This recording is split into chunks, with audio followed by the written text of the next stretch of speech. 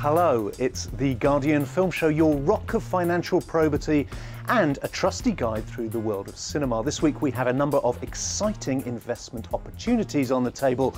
We don't want to pressurise you, but there is a lot of interest and time is money. We're going to put you down for a couple of tickets.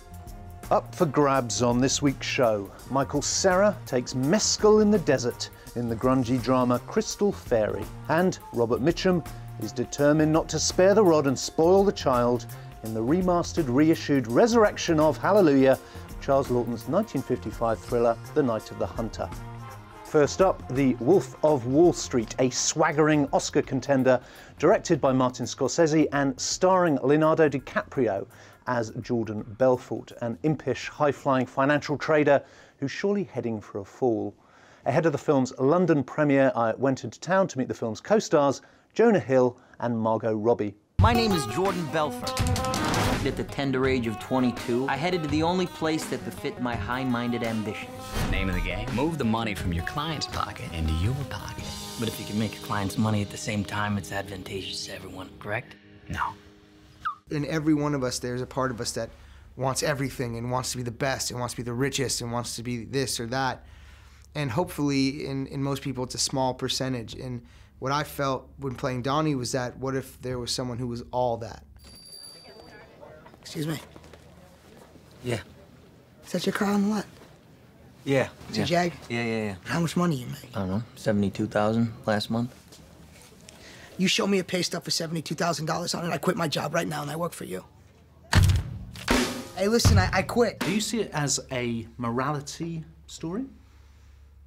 I just see it as a portrait of these people's lives at this time, and I think why Scorsese's, he's my favorite filmmaker, but one of the reasons for that is that you leave his films discussing them, and you see, oh, I didn't like this, or I did like this, or I don't get why this happened, and that's what a great piece of art should do. It should spark conversation. People know what's right and wrong. Everyone has a moral compass. What's more interesting is seeing other people's moral compasses getting swayed by influences, drugs, money, power, women, relationships. It's funny to see how off track they can get. With this script, I'm gonna teach each and every one of you to be the best. This is the greatest company in the world! I was becoming a legend. Aren't you married? Yeah, but married people can't have friends. We're not gonna be friends.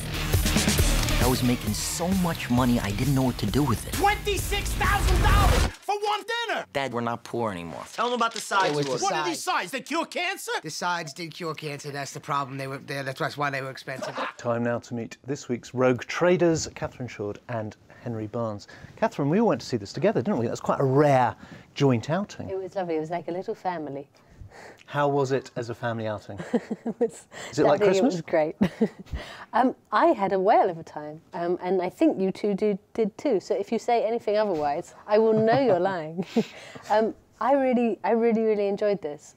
It's come in for a lot of backlash and self-righteous, pompous, hypocritical, dumbass criticism from people who say that it should have shown the impact of Jordan's malpractice or dodgy dealings on its victims. Well, that's just rubbish. I mean, that's a whole other film, isn't it? That's a whole other film. And is it okay? So, and why are we not allowed to sort of enjoy bankers in the same way that we've enjoyed gangsters through Scorsese's career so far? I think it's absolutely daft that. And then people say, well, it's not realistic. It's not showing the sort of impact on people. Well, a lot of bankers like Jordan don't have enormous comeuppance. They get away with it. It is fairly realistic. I thought, I think all that is just so self-righteous, liberal rubbish. It's a wonderful film. I had a great time. It's so funny, isn't it? We were all laughing away, and don't you dare say otherwise. It is funny, and that's not something we associate with Scorsese necessarily. Or with DiCaprio, actually. No. He's never struck me as a particularly funny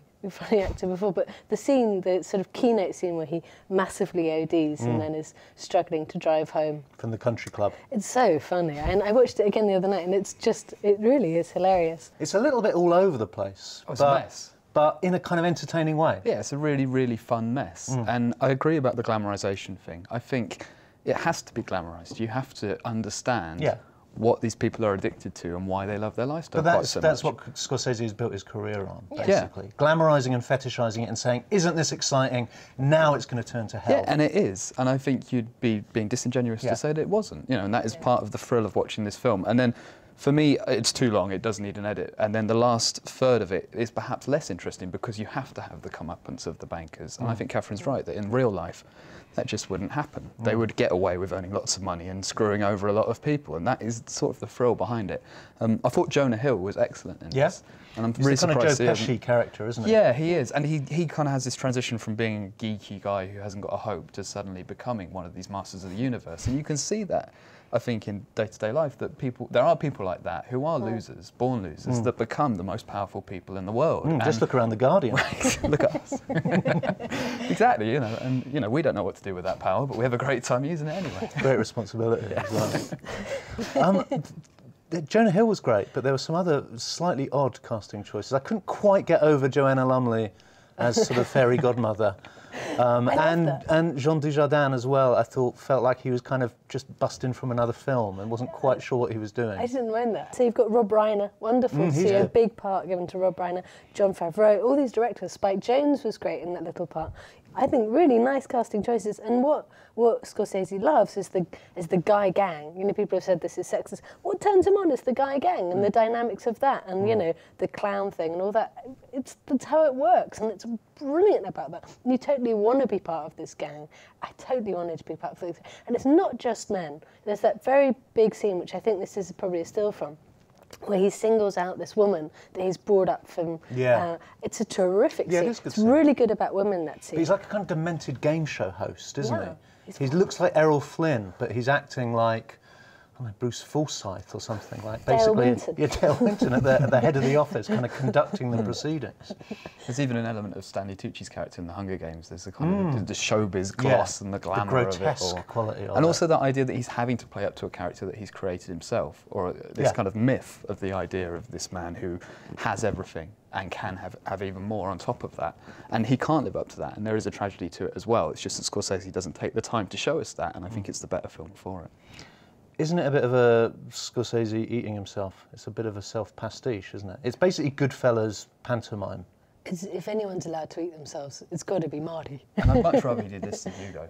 Oh, Yeah, me oh too. my God, yeah. Me too. Oh my Hugo God. was dead. Yeah. Mm. So why not Whereas stick this to has what some he's life good at? to it. Yeah. Yeah. Yeah. No, this is like he's taken a huge amount of drugs, and Thelma too is gacking up, and they've gone crazy. It's really fun. Trying to get sued every week. It's as aren't if. they? It's as if. As if, yeah. Hang you up from the heavens. He's got pictures of your whole inner circle. This is bad. It's okay. Rub my temple. You're all right. This right here is the land of opportunity. You just tried to bribe a federal officer. This is America. This is my home. Good for you, little man. Me, the little man. The show goes on. They're gonna need to send in the National Guard to take me out, because I ain't going nowhere. That's Leonardo DiCaprio howling himself hoarse as the Wolf of Wall Street. We now move still further into wild country with Sebastian Silva's improv drama about the crystal fairy, the magic cactus, and the Mayan prophecy of 2012. It's almost as if the cast have been doing loads of drugs. Hey, who's she? Isn't she amazing? Hola. Hi. Hola. This is Crystal Fairy. Crystal Fairy. She's gonna come with us to the north tomorrow. We made this plan for us to drink San Pedro on the beach. It's gonna be fun. Hang on to your bong, your mirror, and your rolled-up banknote. Crystal Fairy casts lovable Michael Cera as an American tourist drifting through Chile and searching enlightenment via the medium of hallucinogenic drugs. Gabby Hoffman provides the magic cactus, Chile provides the beach, and from here it's just a short step to nirvana. It's very important before taking drugs as a group that everybody sort of commune with one another, you know? Yeah, I agree. Yeah. I mean, it's either that or an orgy, and I don't think you boys are ready for that. Henry, a committed performance from Michael Cera here? Yeah, definitely a committed performance from him, and a conscious effort to get away from the stereotype of what we know of Michael Cera already.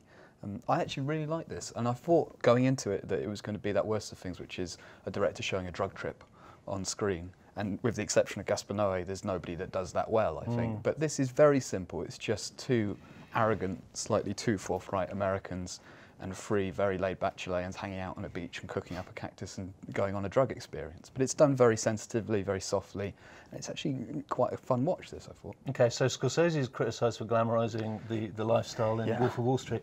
How about this? It's a glamorisation, but then it's also true to the age that they are, I think. They're very, you know, they're in their early 20s. They think that they're going to discover the world by going on a drug trip, and that's what this is about, and that's all it is. And I really like that understated tone that it took. Catherine, at times it reminded me, it's like a kind of honourable poor cousin to Las Vegas last week, where it's basically these Hollywood stars going off on a holiday and saying we're gonna film it. But it's kind of charming, where Las Vegas wasn't. Yeah, I don't buy that at all. I mean, that doesn't, on no level does that seem valid to me as a comparison. But, OK, yeah. Go with it. Extrapolate. No, I mean, this is, it's great. It's surprisingly great, right? I mean, and I haven't seen Magic, which he's also done with the same director, but I love what he's doing here, and I love really what he did in This Is the End, and you know, he's so great. It's weird because he's such a kind of cartoon, and, you know, we've always seen him being a cartoon, even in the sort of naturalistic things like Nick and Nora, or, you know, even Juno, but here it's, you know, he's really scuzzed it up, but in a really charming way. Yeah. It was an absolute revelation. Well, there's this sort of friction between what we think we know of him from his screen persona and the screen persona he's giving us here, and they kind of meet, but there's a tension there, which is kind of interesting. And I think for me, what it reminded me most of was Ryan Gosling's was Only God Forgives in terms of that relationship. So you've got a big star who's known for doing one thing, going off with a director, a foreign language director, you know, blah, blah, and sort of subverting it. And Only God Forgives, it was like just a massive subversion, perhaps too far. And this is the similar sort of thing. And it is artistically successful. But this is much more forgiving. I think if you're a fan of Michael Cera, there's a lot in this, of his stereotypical parts that he's played, there's a lot in this that you'll like. There is aspects of him being goofy and a bit arrogant, but at the same time it's thrown together into a drama which actually means something and is an interesting departure from what he does as well. Is it just too self-indulgent for most tastes, do you think? There's an element of self-indulgence, but then I don't know really. I think if you're willing to step into this world with them, then yeah, you can enjoy it. I think it's an independent film. It's made for a very small budget. It's very much dependent on caring about young people going off and getting high. If you can get with that, then go And for you it. know, he could be cashing in and going and making really bland rom-coms at this stage of his career. So credit to him for doing this. Yeah, he could be doing Superbad too. So at least he's not doing that. I'd like to see that. Listen to me. Yeah. You're embarrassing yourself. Am I embarrassing yourself? We're all one self, man. Yeah. Yeah. One giant consciousness. What? What's your religion? Are you religious or something? That's like Doors of Perception shit you're saying, you know? You ever read that book? You know that book? Doors of Perception. Yes! Yeah. Michael Cera and Gabby Hoffman in The Crystal Fairy there. Let's end with a classic. It's the reissued version of Charles Laughton's Southern Gothic melodrama, The Night of the Hunter, starring Shelley Winters, Lillian Gish, and of course, the great Robert Mitchum. Leaning, leaning, safe and secure from all alarms. Leaning, leaning, leaning on the everlasting arms. What a fellowship. Described by director Charles Laughton as a nightmarish sort of Mother Goose tale, The Night of the Hunter has its two pint-sized heroes pursued through the Ohio River Valley by Robert Mitchum's demented tattooed preacher man.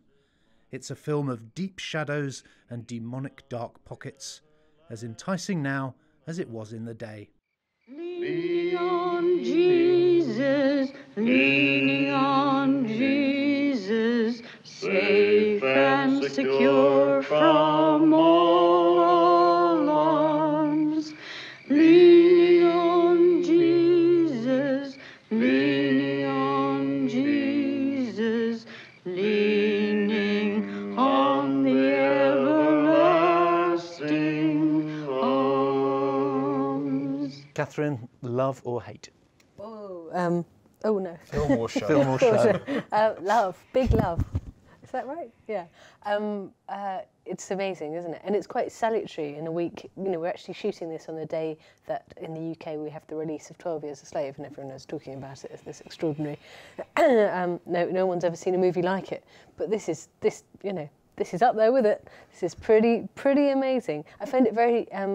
I rewatched Out of the Past a couple of weeks ago, and I was sort of underwhelmed by Robert Mitchum, and he's got such a strange, bulky presence, and this really uses him so much better. Charles Laughton obviously kind of gets that, but it's just shockingly great at every turn, isn't it? I mean, the imagery, it's just amazing. His kind of masculinity is almost kind of grotesque and ludicrous, and it kind of mines that really well. And the whole film it's people say, oh, it's like a sort of fairy tale, and it is like a fairy tale in that it's weird, in that it's kind of all over the place tonally.